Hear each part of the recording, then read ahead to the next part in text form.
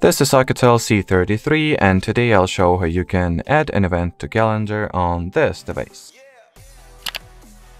So to start, obviously you will need to find and launch the calendar app, so here it is in my case. Then select the date that you would like to schedule your event on, so I'll go with, let's say, 29th of September.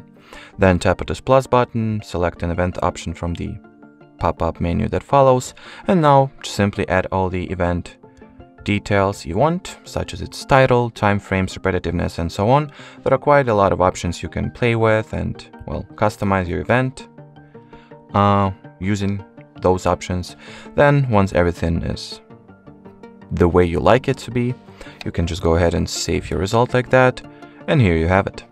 So that will be it for this video. Thanks for watching, thanks for your attention, and bye bye.